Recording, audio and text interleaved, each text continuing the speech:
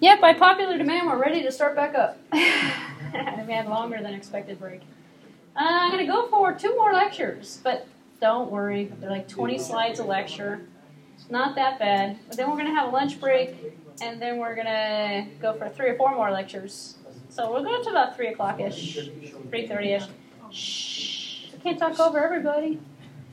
A couple of things of clarification from some comments that I had. We lost people at the break. We lost a couple. Oh well, it's bound to happen. I put up there, I had the TA put up on the top of the board there, tech support, TECH support at itu.edu. If you don't have an EMS account, and you don't know what the EMS is, and then I discovered some students don't know what EMS is. If you're brand new, I made a false assumption, and I've been using the word EMS. EMS stands for Education Management System. It is a course content management thing. It's where you upload assignments, get assignments. Some of your instructors will have a separate website like I do. Some of them don't. Some of them just use the EMS.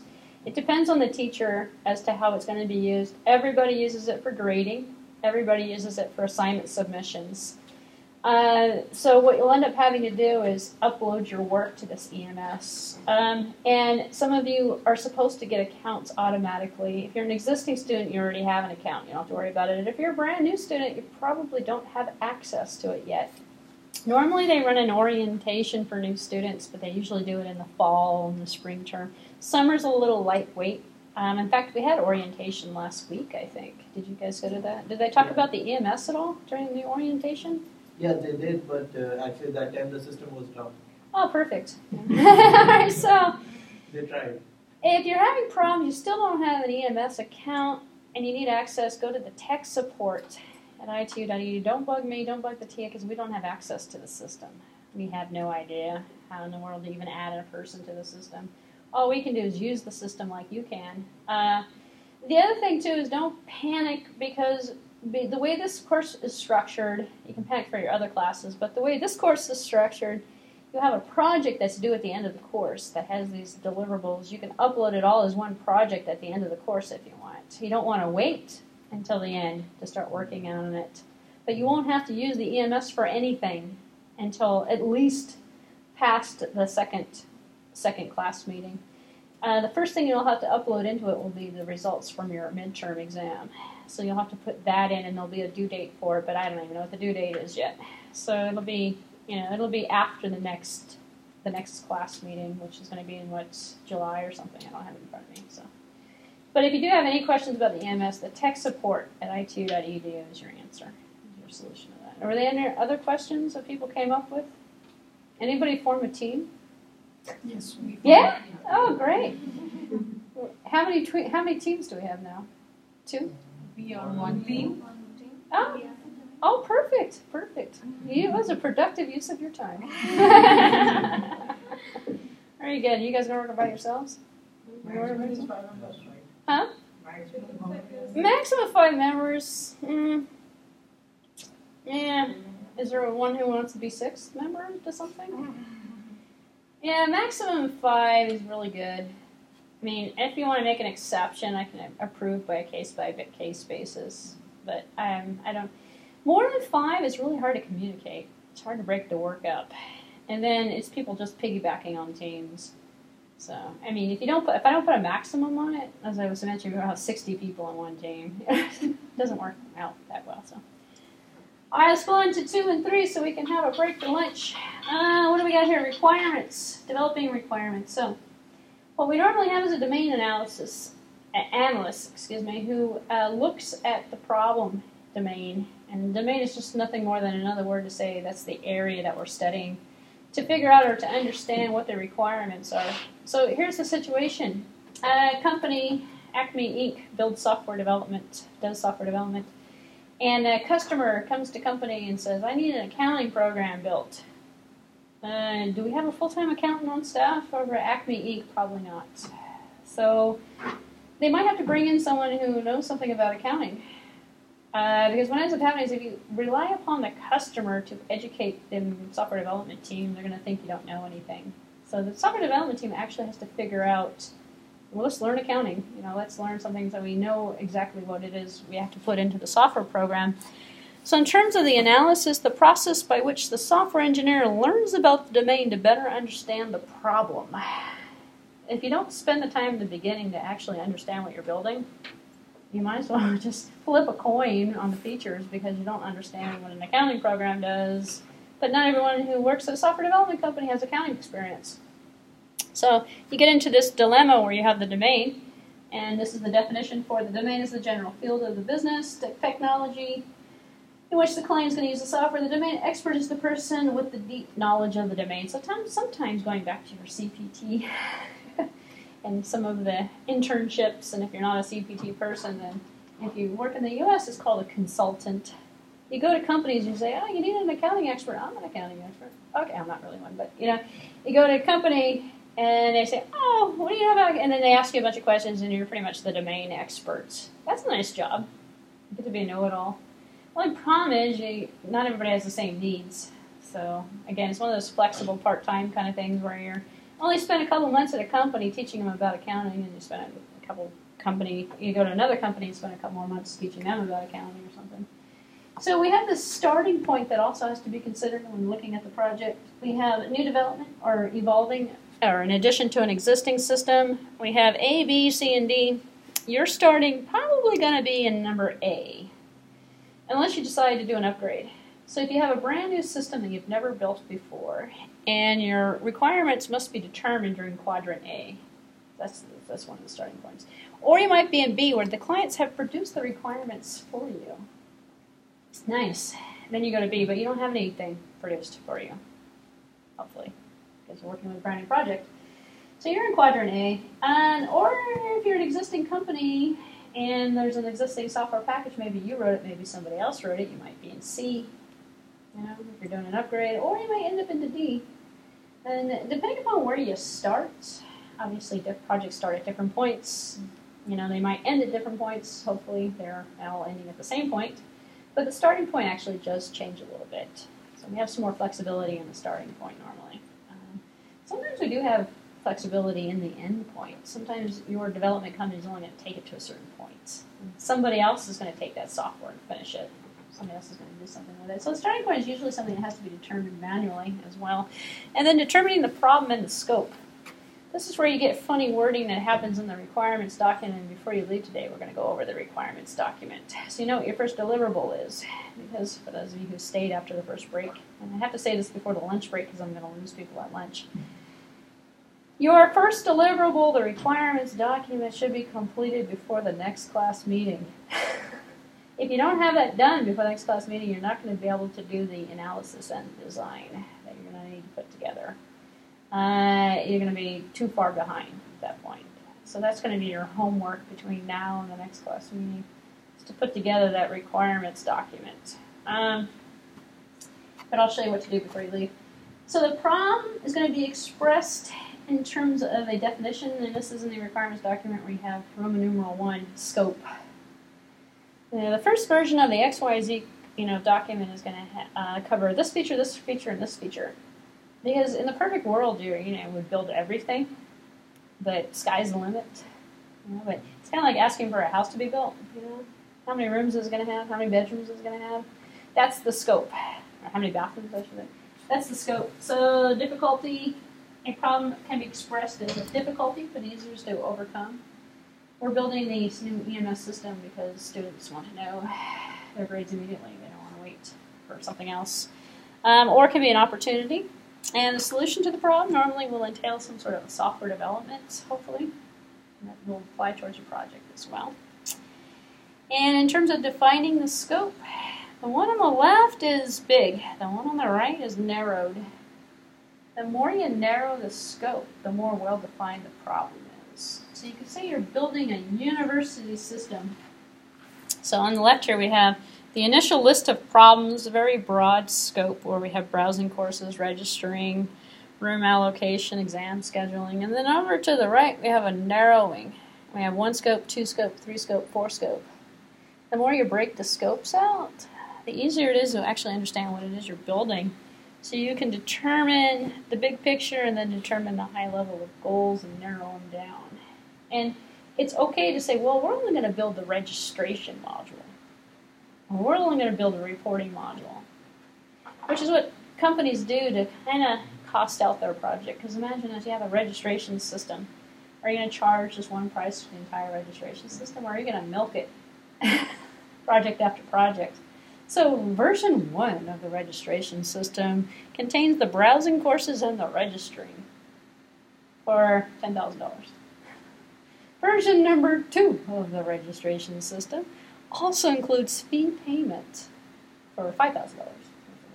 Version number 3, and you just keep changing the scope. So you add features on, you get 3 projects out of it for the, better than the price of 1, or actually more money for the price of 1. I'm like, oh yeah, it's like when you promise to do something for somebody. Oh yeah, I'll build that for you, and then you figure out what's involved in it, and you go, oh no, why did I say I was going to do it for $500? And oh no, this is way too complicated. And then you go back and you renegotiate harder. And you're like, no, you said you're going to do it for $500. Like, I'm going to clean up my backyard for $500. Okay, no problem. Then you get back in the backyard to go clean it up, and you go, oh yeah, I have to rent a dump truck for this. Oh my God, I need to contract a guy to cut this tree down too. Oh no. And you figure all these hidden expenses and you go, how can I agree to do this for $500? That's the problem if your scope is too broad. Instead, you go into the backyard and say, well, I clean up the brush, that's $500. Take down the tree, that's another $500. So that's how you wisely scope out your requirements so you can get maximize your payments and work effort. But it's not necessarily for business purposes, although this is a business document. This is your license to work. This is your work request, your work order. So sometimes it's called a requirements document, sometimes it's called a statement of work. So it depends on whether you're a single guy on Craigslist selling software development skills. And you're going to have a statement of work, usually something of that nature. Or it's a contract you're putting together. It says, yeah, for $500, I'll write the XYZ module, and I'll give it to you in 2 days. Well, that's good. And hopefully you deliver it and you get paid. So in a lot of ways, the requirements is what you're going to get paid for. So it's a collection of requirements that goes into the requirements document. Nothing else goes in there outside the requirements. So we have functional and we have non-functional. This stuff's actually kind of easy because most of you guys have software backgrounds. Anyone not have a software background? No one's going to raise their hand. How many people have software backgrounds? Easier question. Except for my TA and the guy in the corner. That's okay.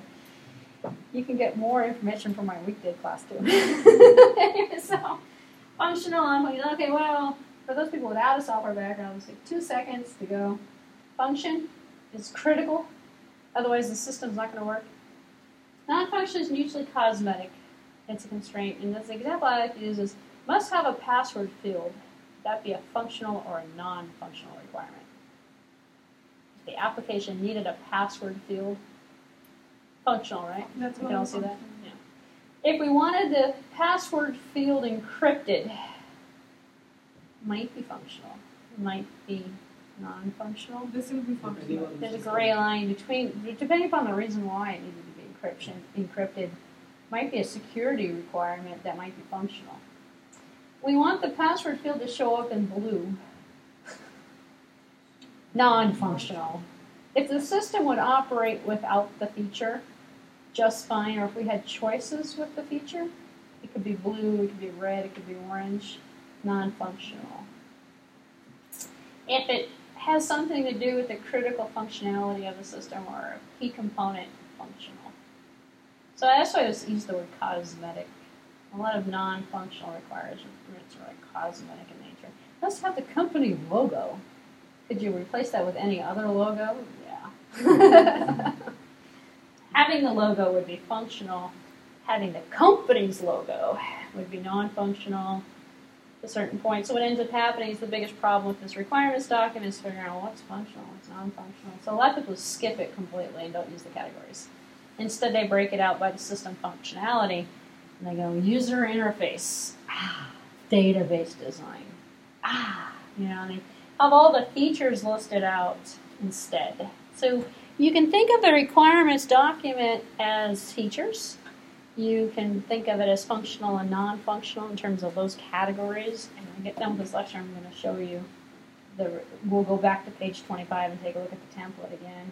And I'll talk about what you need to do. But what we're looking at is listing out everything that needs to go into the system in terms of what it has to contain. How you organize it is completely up to you. And so you have some software development teams that like to go functional, non-functional. You have some that likes to go category by category by category.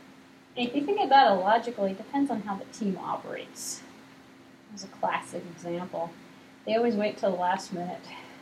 If you were taking a student taking a course, you actually have functional and non-functional assignments because you have some assignments that are worth more points than other assignments. So if you had a choice, you'd probably pick the high assignments, high point assignments to complete first, making sure you absolutely had those got done for your grade. And then you can skip a little 5-point thing or something, right? Especially if you don't think you have enough time for it. Companies do the same thing. They're just lots of students working together. They're waiting to the last minute. Well, they're not really purposely doing it. That's what ends up happening. And at one point, they got to stop and deliver something. If they made sure they got all their functional requirements in there, they could skip half the non-functional ones, which is what the thinking is. So, yeah, the program works. Oh, you wanted your company logo. Oh, we don't have it yet. You won't put your company logo in. And then they can twiddle with the rest of it until they're done with the non-functional, meaning they got a majority of what was asked for in there. If the requirement spec is that outlined functional, non-functional, then the design spec can be outlined because we have this thing called traceability that occurs.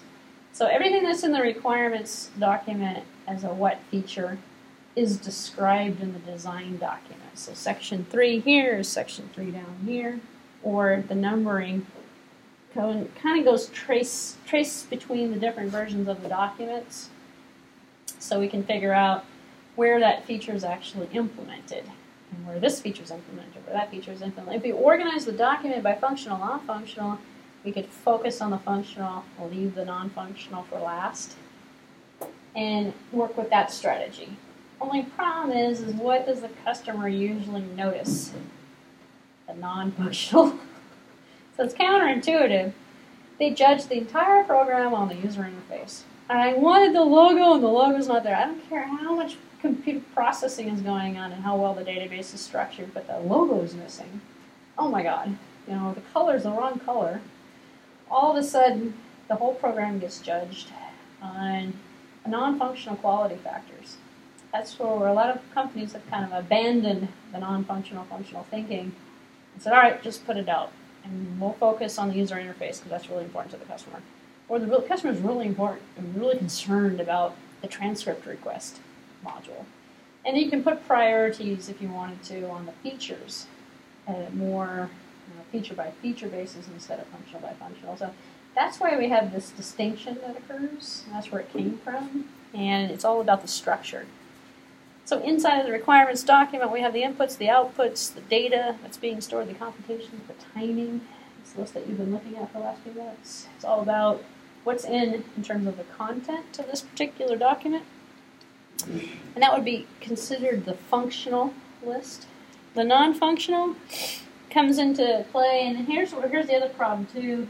There's no steadfast rule that says something is functional and something is non-functional.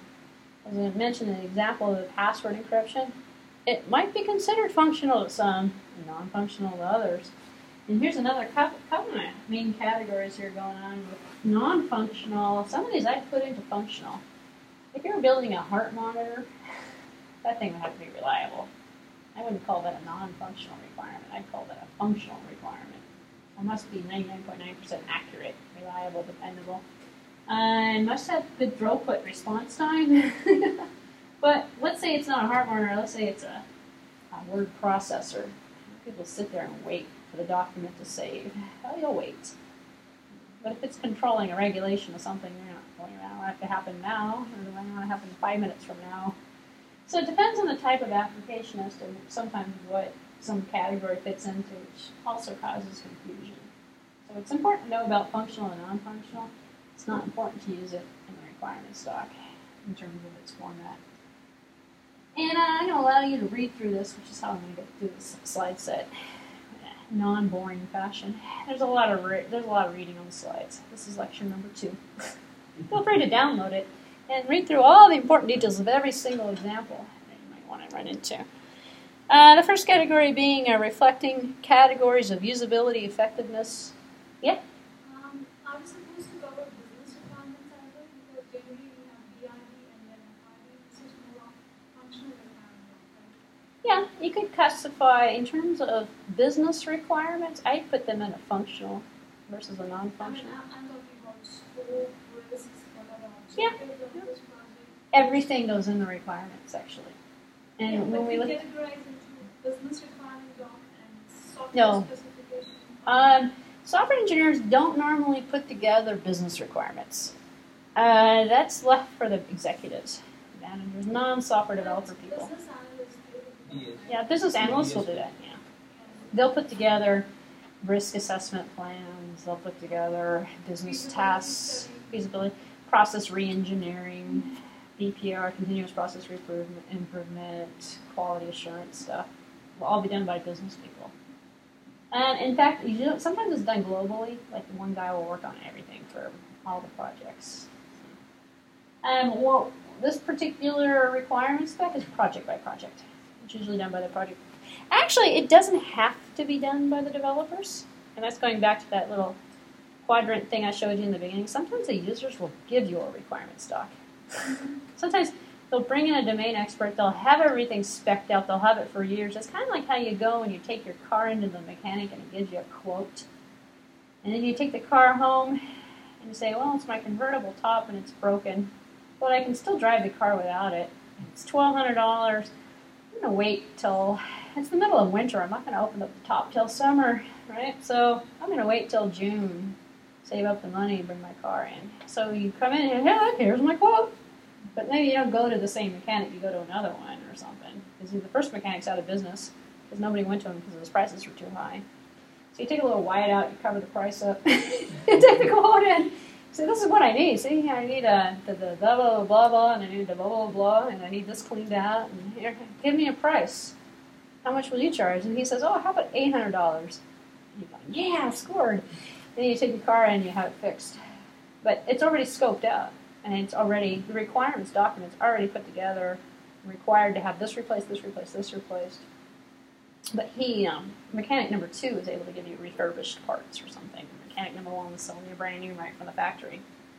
So sometimes those requirements come in many different directions. That's my point I was trying to make. And sometimes they're not built by the team. So.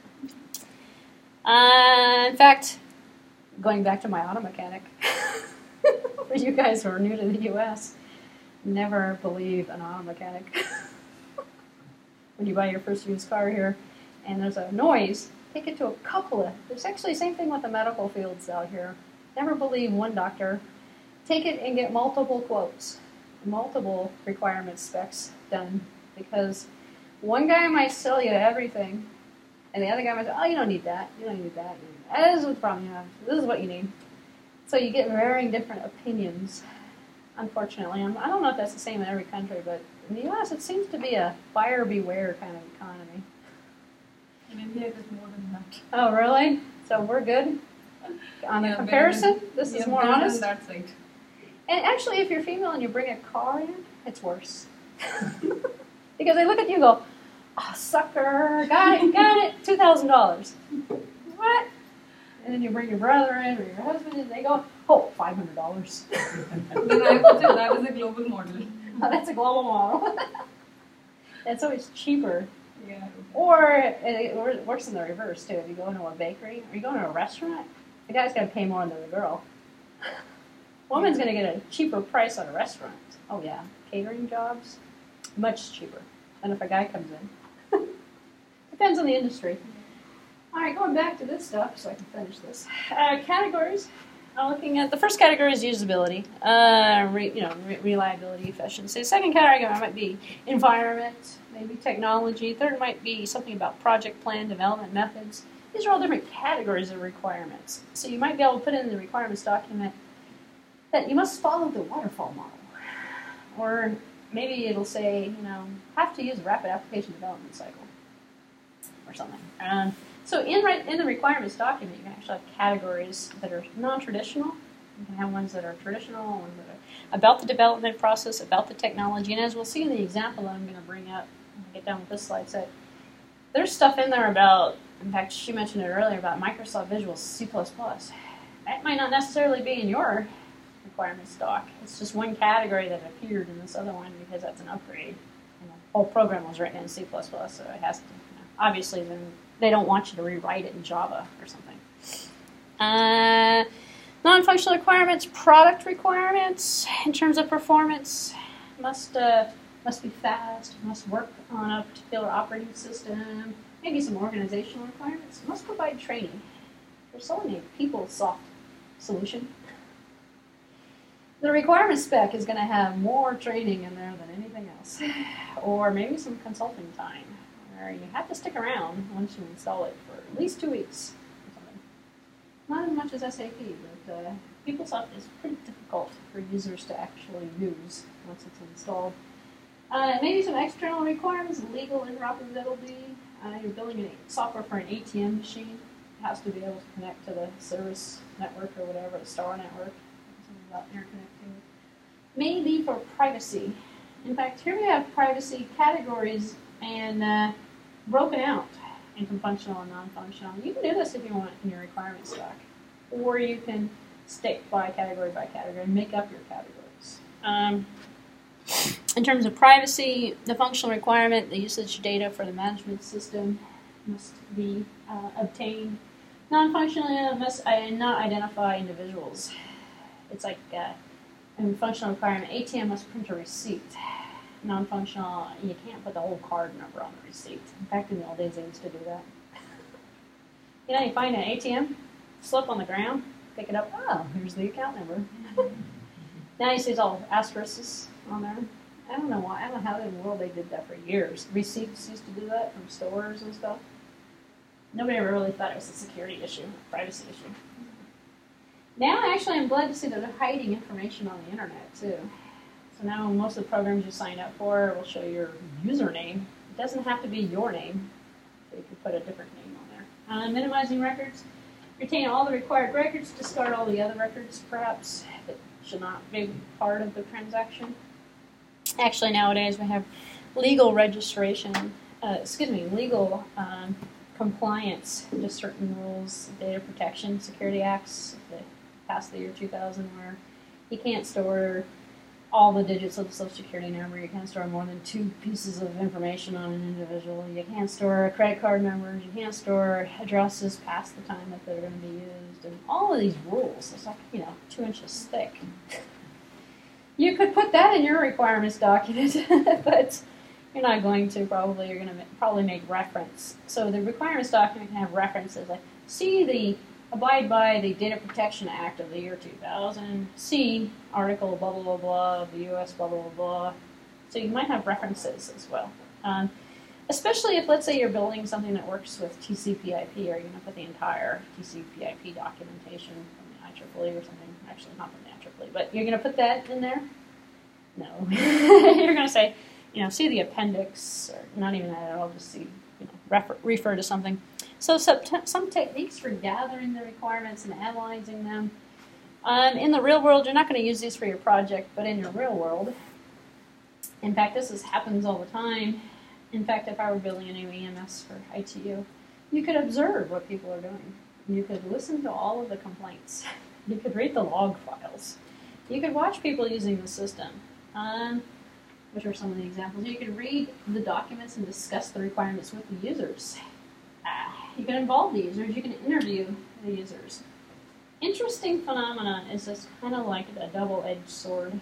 The more you involve the user, the harder it is to actually finish the system. Because we end up with, and I don't like this, and I don't like that. It turns into a rant. It turns into people complaining, and it turns into a big disaster. In fact, it's a complete waste of time to some people. Unfortunately, it's a requirement that has to be done. Because if you don't involve the users, they show up Monday morning. It usually happens a lot in big companies. Show up Monday morning, you turn your computer on. What's this? I don't like this. Where's the old system? They don't like it. And then you figure out, oh, we didn't put this feature in there that Susie uses every day. Now Susie can't do that anymore. So, okay, well, we didn't know Susie did that. So unfortunately, you have to involve the users in order to get a really good set of requirements, but unfortunately, you have to do it in moderation because it could be a complete waste of time. Or you could not involve the users at all or involve a slight subsection of those users and put them in with a bunch of expert people and do a brainstorming technique. And that's very popular, JAD sessions. That word came out a couple, I don't know, maybe 10 or 15 years ago. People said, oh yeah, joint application development as a buzzword, and everyone was doing JAD. But you know what, people do it anyway, naturally. You're building an air temperature controller software unit. You're Acme Inc. building software to put it on an air temperature controller. Do you really have any full-time staff people that know anything about temperatures, control units, or any of the technology that you're building the software for? Probably not. So what you're going to do is you're going to bring in a couple of consultants, maybe some CEOs of some companies. What you do is you fly them in, you put them up in a nice hotel, you give them a couple good dinners, you take them to a Sharks game, and then, oh yeah, part of the agreement was you have to sit in for a couple of hours where we talk about the requirements and tell us whether or not we're on track. And they sit there and they listen and they go, you know, that sounds absurd. Why are you doing it this way? You should be doing it that way. And that little bit of information that you paid for by entertaining this guy for a weekend or something is valuable. So that's how most of the JAD sessions are going on. In fact, there's high-paid CEOs who actually just do nothing but travel around, look at stuff and go, I hate it. I like it. Or, it's not gonna, you're never going to sell that product. But it's nice because then at least you know the reality of the situation, and that's what JAD people do. They build experts and stuff. In fact, kind of like what you can do for a lot of different things, like accreditation and stuff that you're bringing. We had a mock site visit before our last visit, and we had fake people come in and actually kind of mock the whole thing and gave us a report back and said, you're strong at this, you're weak at that. So when the real guys come in, you need to fix this, you need to do this, kind of make sure we were on track, which is money well spent, actually. All they do is fly these guys in, put them in a nice hotel, give them a couple good dinners, treat them to a Sharks game, and they're done. And they get the information they need. So that's a practice in the U.S. that's probably done elsewhere, but in elsewhere they call it bribery. Right? We don't have bribery in the U.S. That doesn't exist. But we have Sharks tickets, free weekends in the Bahamas, Hawaii. It's popular. Golf is good. I get bribed with golf all the time. Hey, can you fix my... Oh, yeah, while you're here, we're going to play 18 rounds. Oh, but before, on the way to the course, we're going to slip by the office. We're going to take a look at my network. Oh, I am? Yeah. All right. I'll take a look. Or I get students who send me assignments. Hey, can you take a look at this? They know if I look at it first. But then you don't have to bribe me, though. This is America. No bribery. That's just a free service. All right. Although, if I recognize who you are, I'm most likely able to fight for you in any type of situation when you have a dispute with the administration or something. And that's not bribery. Gathering and analyzing, going back, prototyping. All right, I'm going to actually talk about prototyping in the next interactive session. However, it can be used, and this is the point the slide's trying to make, to elicit requirements. So you could show a prototype to somebody, especially if it's a brand new system they've never used before. And say, hey, you're a brand new student at ITU. Here's an EMS prototype. Can you use it? Can you figure out, maybe they should have done this. Can you figure out how to log in? Can you figure out how to post an assignment? Can you figure out, and then you use the prototyping as an educational experience to generate a list of requirements, either for the user interface, which is used a lot to test the interface, or it could be used for features, or you could actually use it to make sure you've understood the requirements correctly. Because here's what happens in a lot of outsourcing situations. The guy on the other end speaks multiple languages. You speak one language. You can only communicate back and forth through email.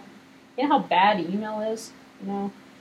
Even text messaging is really bad. You said what? I'm really offended now, off of some miscommunication that goes on. So you bring in the JAD people, okay, you know, who's expert on this, expert on that. They all say a bunch of stuff. How do you know you heard everything that everyone actually said? And put the pieces together right. If you can build a prototype, you can have proof of concept. Like, oh, okay, and then you show it to the people and say, is this what you're talking about?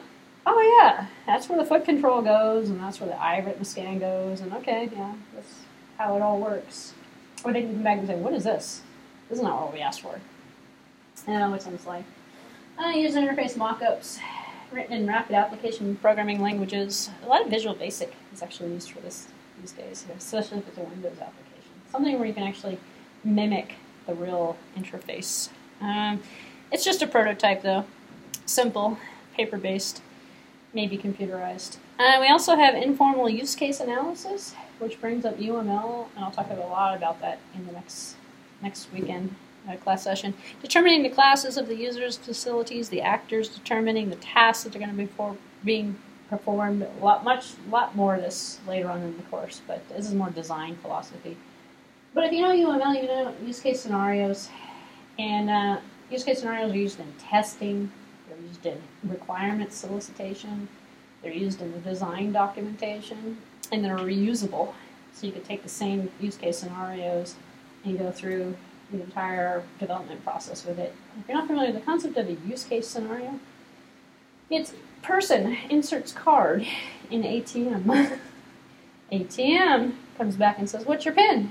User enters in the PIN. It's basically scenarios about how the user is interacting with the system. So you can come up with a list of these and say, did we get all the requirements? No, because there's a password and a PIN. You only asked for the password. Oh, okay, so then you can fix the logic. So we have two different types of extremes. I talked about this already, actually. There's a difference between the definition and the specification. The definition being the high-level usage, simple descriptions, and the specification being the long list of specifications containing thousands of pages of intricate details about how the machine asks for the user password, or how something's actually being done. Levels of detail required for the requirements document. And because the first problem you're going to run into after you go over the obstacle figuring out what project you're going to build, any team do this yet? I know you guys pick teams. Nobody knows what you're going to build yet. That's a little bit more complicated. So then when you start building the requirements document, when are we done? How many requirements? And most students will come back, how many pages does this have to be?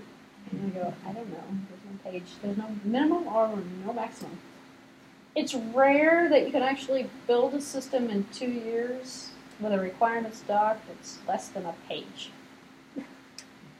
Very infrequent when you see something of that size. However, 2 pages, depends on how brief, how descriptive you are. You could do a nice one in 2 pages. Usually, real life ones are 20 to 30 pages, actually. They could get pretty lengthy.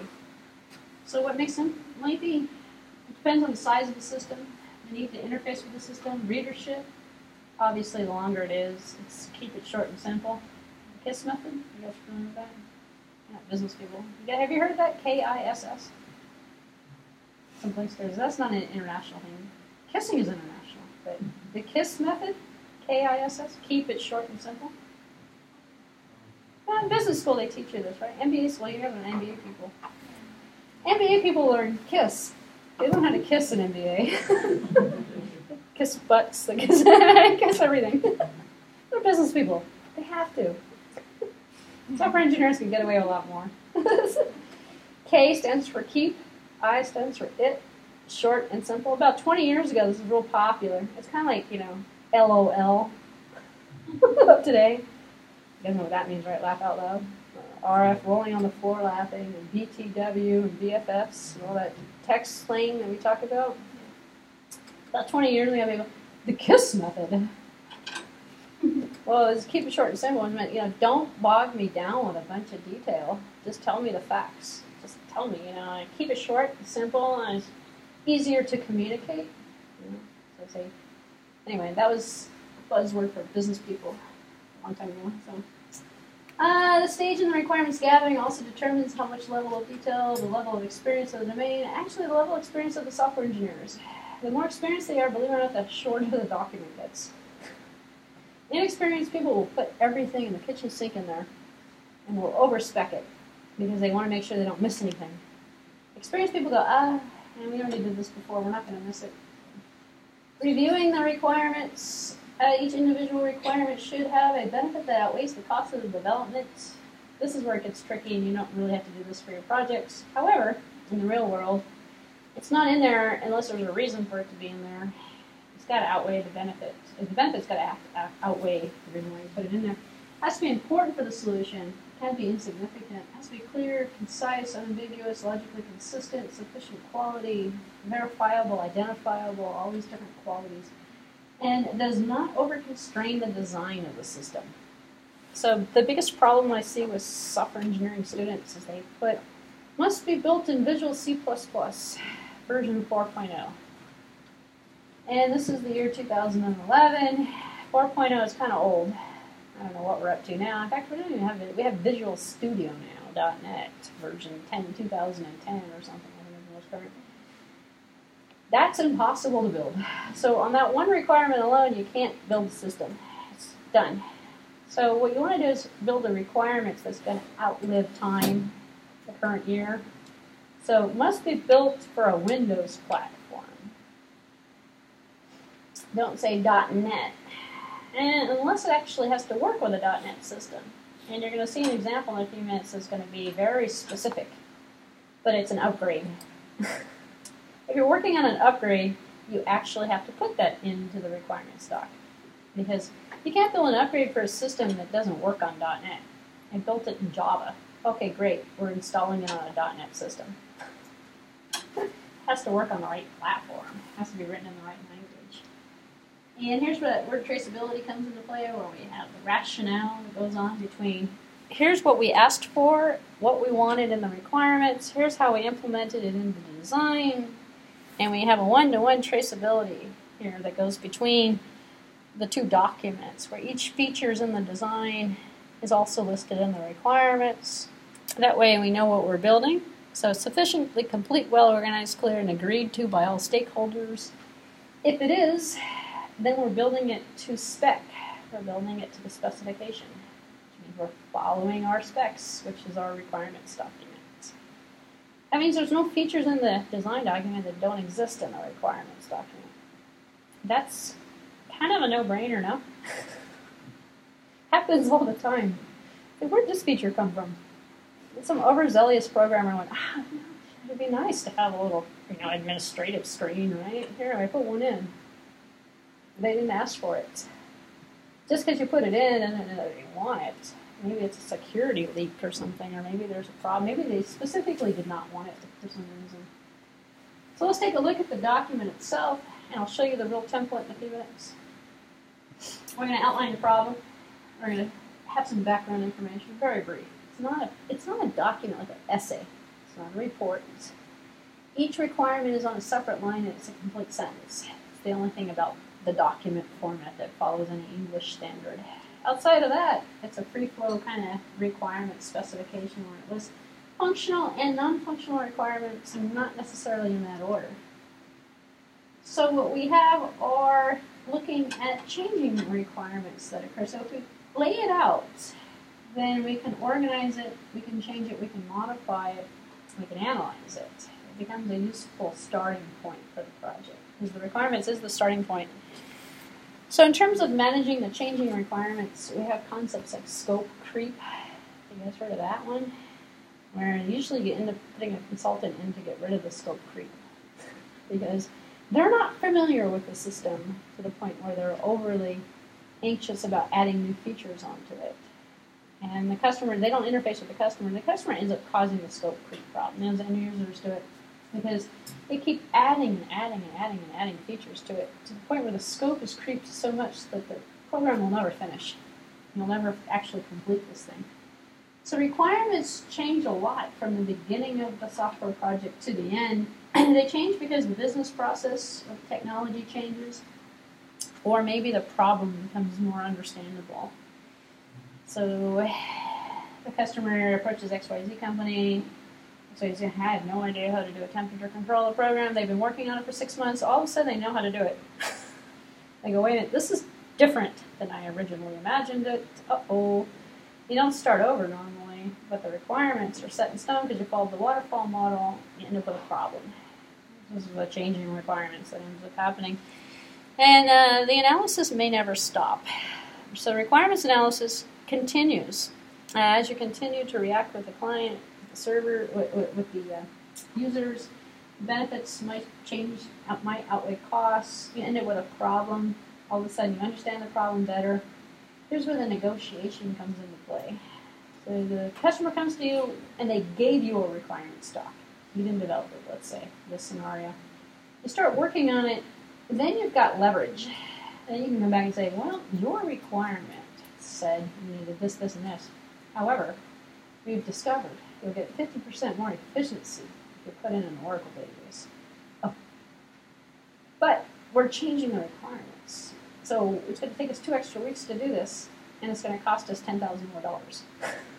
So if you want to pay the money and give us some 2 extra weeks, we'll implement it for you. Where you get leverage.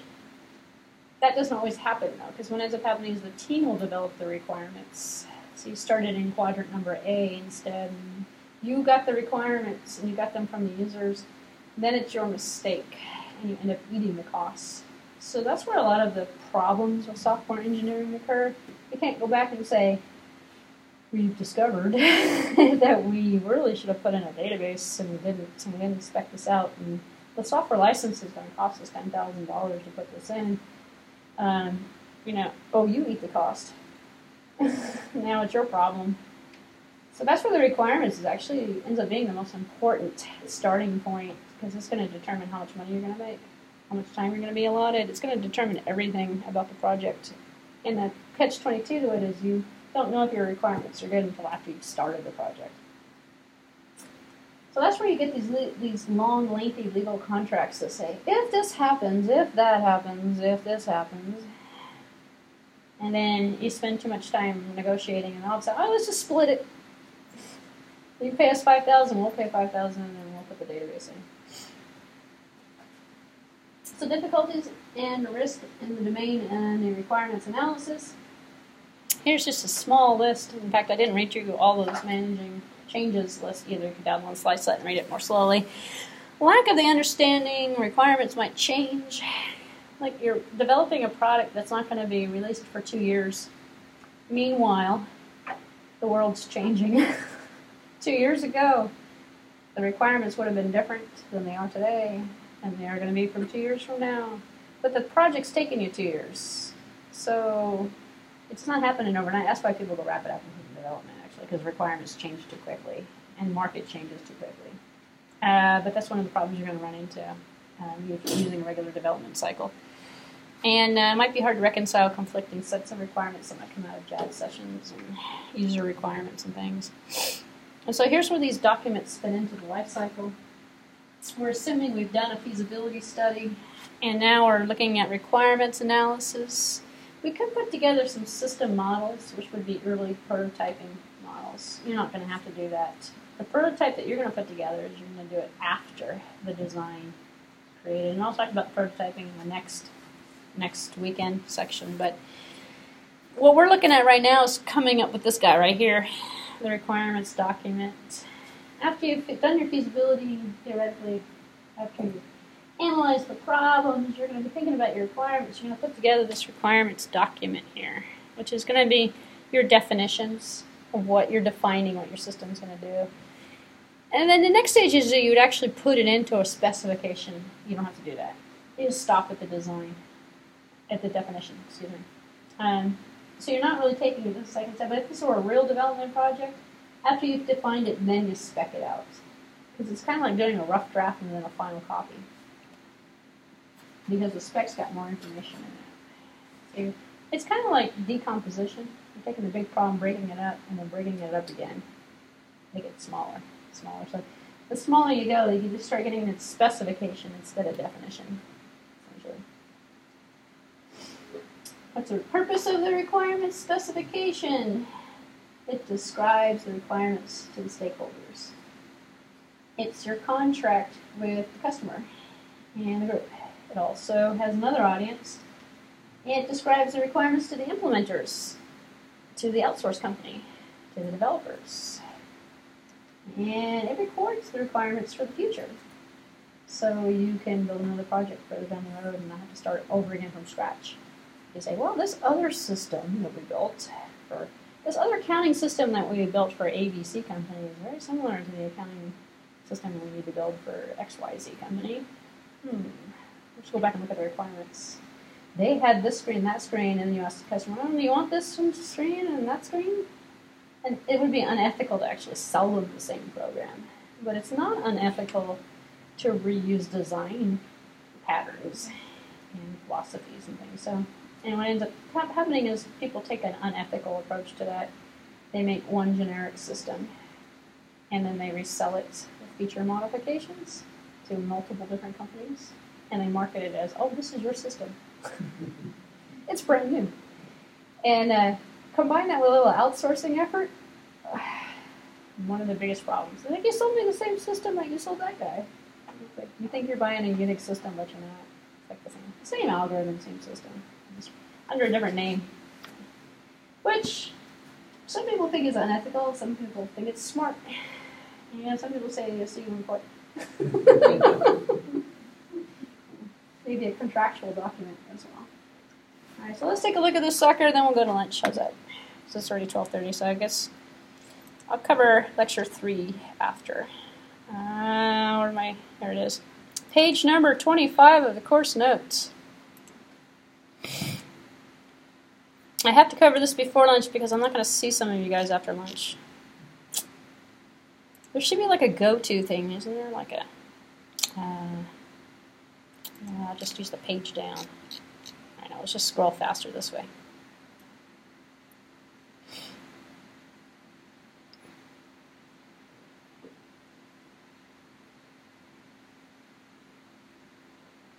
Yep, there it is. All right, page 25 of the course notes. Here's your first deliverable. So I didn't really give you that much to do, actually, because between now and... When is the next class meeting? June 11th? 18. 18? It's less than a month away. Between now and... This class seems too short. Between now and next month, then you should put this document together for your team. So you got to organize your team, you got to pick your topic out, and you got to put this document together. Because when we come back the next time, we're going to take it from this point forward. We're going to take and do the analysis and the design, which is actually the same thing. The analysis document is your rough draft for the design. Design takes you 2 seconds.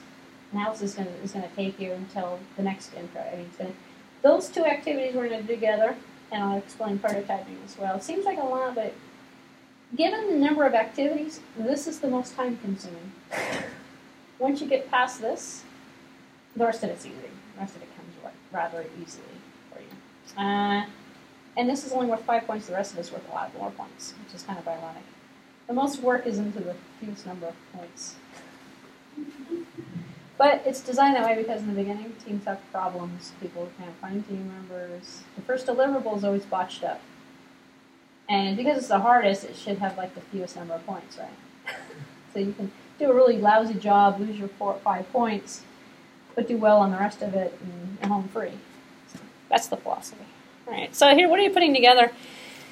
You're going to use this type of numbering system. The reason why I'm showing you this template and going over it is because this is a source of confusion for everybody who's not sitting here today. They look at this thing and they go, oh, I have to have those categories and this is how I need to write it. But my program's not going to fit in there right.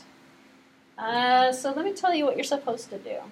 You want to use line numbers. You have section 1, section 2, section 3. This is what I'm talking about here. We have 1, 2, 3. However, these categories might not be your categories. As I mentioned before, you could break it out functional, non-functional. You could break it out feature, feature, feature, feature, feature. You're always going to want to start out at the beginning with the scope. So what we've got is section 1 and the name of section 1, scope. Section 2 is named reference documents. Section 3 is general. Because this is an upgrade. So if we read the scope, we know exactly what it is. This is it. The software requirements definition or document, the SRD covers. Those requirements pertaining to the interface, internal operation, and reporting functions of the XYZ company or program. So XYZ program already exists, and this requirements document is for the interface, external operation, and reporting functions that maybe weren't included in the first version.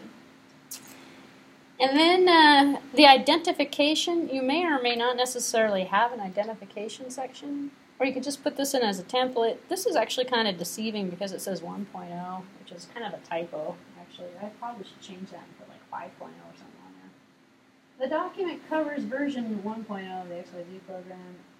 At this time, a formal name has not been identified for the program module.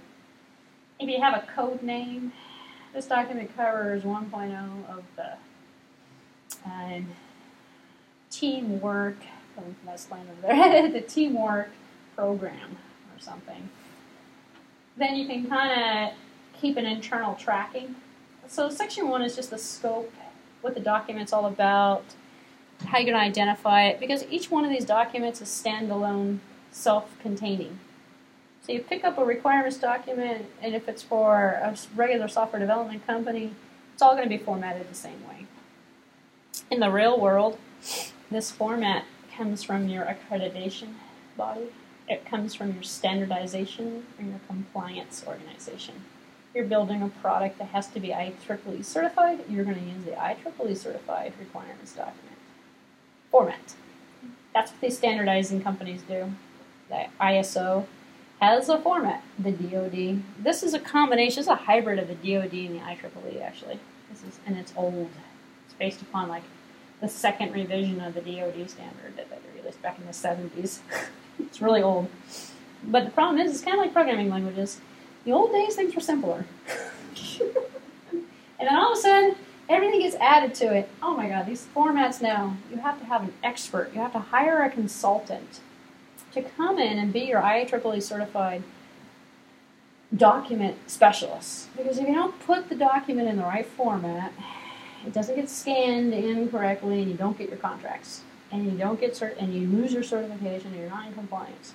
It's kind of like what education universities have to do for WASC, for accreditation. You have to have this in a certain order, that in a certain order, this is a certain format, that has to be a certain way.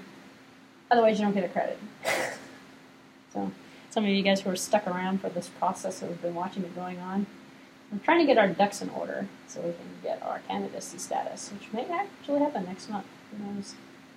No word yet, unless you guys have heard something. I haven't heard anything from them. Were you guys here for the last visit? I know you guys were students. Yeah, we had a word with the administration team as well, so they were telling that that would be done in a month, but June is what I heard. Maybe I got the wrong information. Oh, May is what you told her? Yeah, they were saying that it'll be done it'll be done in a month, but oh, really? It's still pending. Have you heard anything? Sorry? Have you heard anything? No. Okay. I guess you wouldn't know much to announce it anywhere. I don't know. Not if it's official. I thought it went well. It wasn't well. But yeah, mostly people are saying it will be done by June. I heard June. I think a month was overly optimistic because they had some questions and we had to give them information that they didn't have yet. So to put this stuff together. So they were still missing some of the paperwork they needed. Anyway, long story short, that's what determines the format. Determines the style.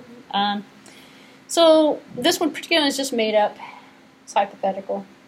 So don't use this in the real world. Actually, the thing is, you see worse than this. Okay? Because people don't. Who abides by? You decide you're going to write an app for an iPhone. Are you going to go out and get yourself accredited? I mean, you're going to go out and get yourself certified by the IEEE or that? No. Usually, there's no accrediting. There's no governing body for the particular industry, for the particular development. You can get yourself Microsoft certified, but they don't do with development. They just do with something else. So, development efforts. But long story short, you got to make it up. If you're Acme Inc., you don't have anything. You make it up. Just like you make up your software development lifecycle model. And then once you make it up, you find out what works, and you make it best practice. And then you follow the best practice. So every requirements document that this company produces is always in the same format.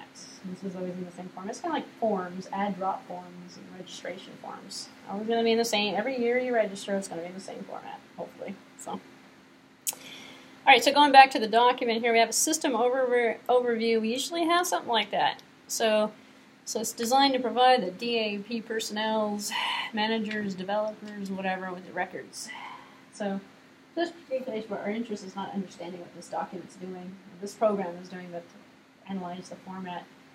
You want to put the description of it in there because it may not be self-explanatory. However, you notice it's pretty short. This whole thing is like 2 pages long. Yours can be that length. You don't have to create one that's 20 pages long. It can be this short. However, this is nicely scoped. And this is adding 3 little features to a program. So it's pretty small. But we need that system overview. And the interesting thing is once you write it once for your requirements doc, you can reuse. In fact, this entire section on the top, scope, identification, all the way through section 1 is usually repeated on each document. So you'll take this and you'll put it in your analysis and you also put it in your design document. Because you can pick up the design document and go without looking at the requirements doc. Because you want to make it short and simple. You want to make it so that each one of them is standalone. But you can totally reuse between the documents. It's not like plagiarism or anything. It's actually considered great. Because you start reading it and you refresh memory. Oh yeah, this is the XYZ program. Oh, okay. You slowly come up to speed on that. Section 2, you may or may not have any reference documentations. And here we have none at this time. It's in here, which says if you think later on you might have it, put a placeholder in. Say, we're going to have some reference documents. If we're building this particular program, may have actually had some reference documents because they may have had something that they were working with already. You see the requirement spec for the first version of this program.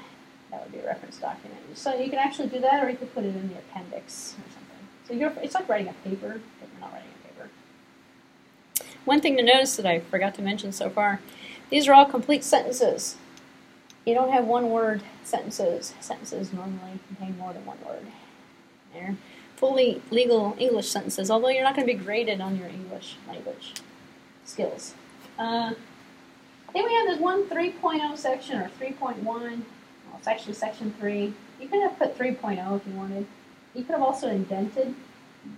The bullets are really a bad example. If you number everything, that's great. Otherwise, if you just want to say 3.1 is the general and bullet everything underneath it, see these bullets here? That's fine as well. It's better probably to number everything. We can keep. It's like an outline. It's a full sentence outline. That's what this is. And here we have a full sentence. The program shall be developed as a 32-bit Windows application using Visual C++ version 6.0. That's a good and a bad example.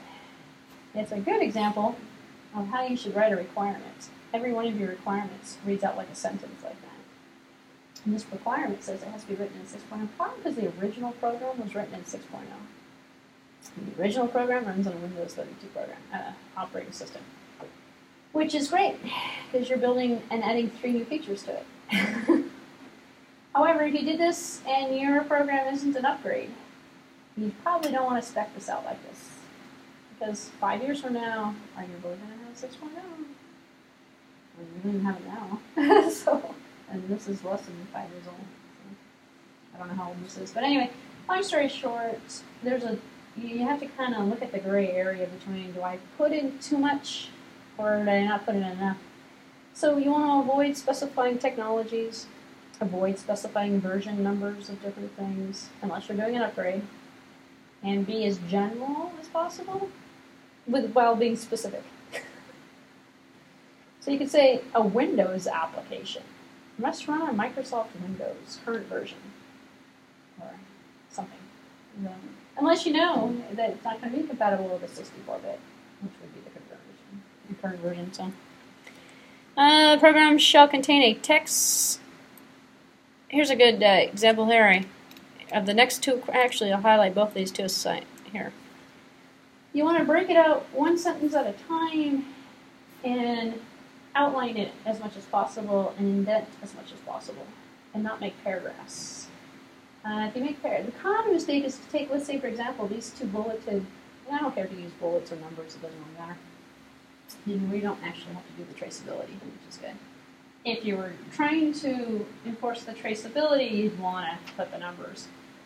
Let's see, the program shall contain a text-sensitive help facility, period. Next item. Says the context-sensitive help shall provide at the screen and menu levels. It is not necessary to provide context-sensitive help at the data element input level. However, those two sentences kind of go together, I want to say, but they're a different requirement than, let's say, the text help facility. So what you want to get out of that is that it's two different requirements, two different sets, not the same. I don't want to see a paragraph. Students love to mix in a bunch of requirements together into a paragraph. Paragraph's hard to read. So if you break it out line by line, you can actually use this as a checklist. Do we have the context-sensitive help? Yes, we do. Do we have the context-sensitive help with the input buttons? Oh, yes, we do. Do we have the context-sensitive help with the input buttons and the output data? Yes, we do. And we kind of go through the list. We don't have to repeat everything. So you can say context-sensitive help. And then context-sensitive help shall provide a screen. Context-sensitive help shall provide an exit button. And basically what you're doing is reducing it down into sentences and then putting them on different categories. Does that make sense? Because that's one of the things that a lot of students kind of miss the boat on sometimes when they put this together. It's naturally kind of like want to write more than one sentence together and actually put more than one requirement in the same sentence. What you want to do is kind of break out each one of the requirements into its own separate sentence to be effective. However, you will see requirements documents out on the market that read like novels. A paragraph, another paragraph, another paragraph. You can write a paragraph for your introduction, but for your requirements, the more you break it out, the easier it adds to the readability, actually. Makes it easier to read. So here we don't have functional versus non-functional. We just have one that's called general under 3.0. So if you see now, we have 3.0 is general, 3.0 or 3 was requirements. 3.1 is general. 3.2 is the user interface parameters. 3.3 is the user interface refreshing directories. Notice we have sub-numbers, 3.1, 3.2, 3.3, and they're different categories, not broken out functional by a non-functional, functional, non-functional, broken out by characteristics. You may or may not have a refreshing directories user interface. Don't use these headings. I have actually seen it, and I've been shocked. I'm like, wow, it's the same as the template. How are you going to have refreshing directories in your user interface? You're not going to have it unless your program is this program. This is written for this program.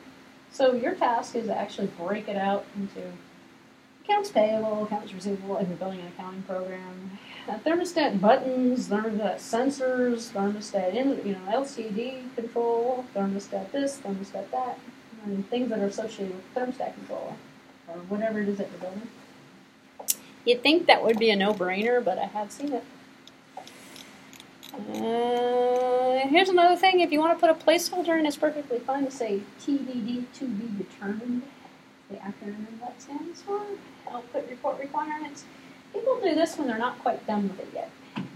Get to a certain point where you're like, I'm done with this, but I'm not done. Usually the night before it's due. I'm done with it, but I'm not done. All right, later. Because sometimes you don't want to spec it out. And sometimes you want to leave it. Oh, we're not done with it yet, but we need to finish this document to move on to the next stage, but we haven't determined what exactly we want to do for this yet. If you don't have it, don't put it in. If you don't have any to-be-determineds, leave it out. You don't have to have any to-be-determineds in there. And then the rest of it kind of flows through the same, as I've mentioned before. Don't really be concerned with what's going on in terms of the categories. We have packaging requirements. Who packages anything anymore? We can't even buy a CD-ROM. Can you buy software in CD-ROM anymore? I don't think. Oh, yeah, I guess you can. You buy it on the internet. You have to pay to have the CD-ROM sent to you, or you download for free, or you download for the price and it costs more to send CD-ROM. That's totally outdated. Don't put packaging unless you have packaging requirements. You might not be creating a retail product You might be creating a product for a business. And you're just going to go over there and install it on their system. Here's the other thing that is interesting. This is an upgrade. It means the program exists, which means we might actually have screenshots of an existing program. What people usually do, they take the screenshot, they draw a little circle, and a little arrow. Here's where the feature is going. You don't need to do that for your project unless you're doing an upgrade. You say, I'm going to take the EMS. You take a screenshot of the EMS and cross that out, cross that out, cross that out. We'll draw a little box here and say, look, all it has is this one button that says register for classes. That's all I want to use the system for. And then you can have screenshot mock-ups, but you may or may not necessarily have any.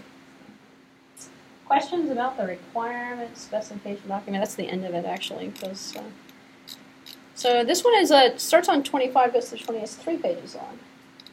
It's okay. It's about the level that you want to provide, but I'm not putting a minimum or a maximum page number on it. Questions on the first deliverable?